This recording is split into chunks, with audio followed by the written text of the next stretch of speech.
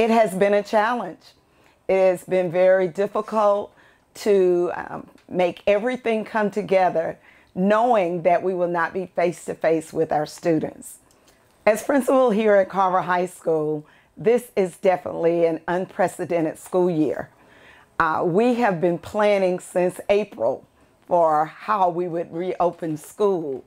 The Carver High School leadership team has been working constantly, brainstorming, trying to figure out what could we do to provide our students with the most effective instructional plan for the school year.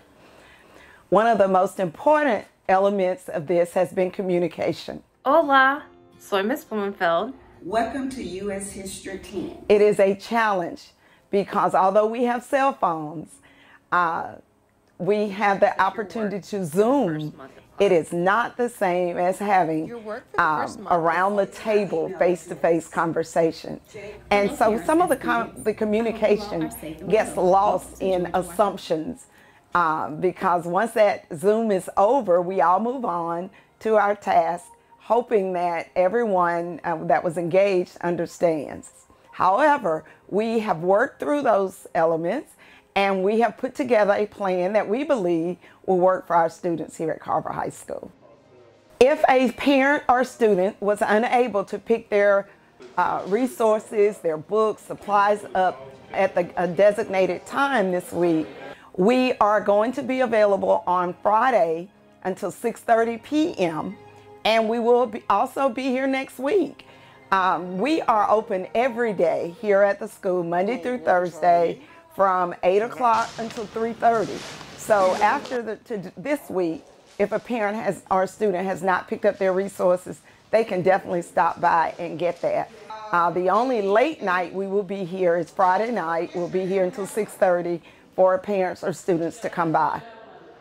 Well, the first thing our students can do is go ahead and log into their Google Classroom that teachers have assigned their codes for them, and view their teacher's introductory video, which gives them more information about the course and about what those expectations are. And as well as telling them how to reach their teacher, it tells them how to reach their teacher if they have additional questions or concerns. Communication is going to be the key to this process. If a student is unable to log in, if they're unable to get into a teacher's Google Classroom, they can call the school.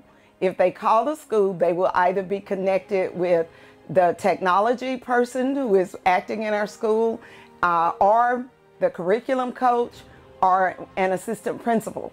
So we are here to assist our students.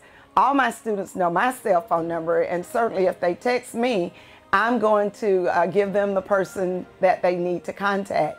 The fastest way to get help with login is to email Mr. Schenk. His email is on the website, and he can correct whatever it is that they need if they have claimed their account and if they have the course codes for their teacher. The only way we're going to be successful at this is to communicate with each other. Teachers have to talk to students, students have to talk to teachers, parents have to talk to teachers. We all have to continue to communicate. That is going to be the key to this working, because we are not face-to-face. We're not seeing each other every day. We're not hearing a teacher give an answer to another student per se. So until we get to that point that we all have our laptops and we're in our Zooms every day, the most effective thing to do is to continue to communicate with everybody involved so that you get the right information. Patience and understanding are key to making this instructional plan work. We thought that our students reading and writing, those two elements will help our students be academically successful, not just for this remote learning, but for a lifetime, because those are the core elements that our students need to be successful. So many of their assignments are aligned to reading and writing so that they are able to capture what they need without a lot of support from their teachers. As long as they understand what is being asked of them, they have the books, they have the questions, they'll have the information, they will have teacher videos, they will be able to be successful. It just will require that our students are patient, that they take time, that they do the assignments that are being asked of them, and that they put in the time. It's not going to happen overnight. They do have to utilize their time at home as a school day to complete their assignments. Get up every morning, get your top half ready so that you look like you're ready for school. Get in place so that you're able to get online and talk with your teacher and communicate with them and participate in class.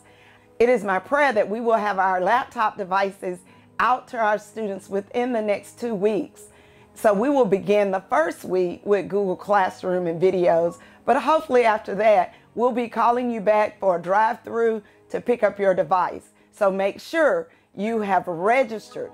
You have to have completed registration to pick up a device. Looking forward to the school year. We're always here if you need us. Last name is Carver. Don't forget it.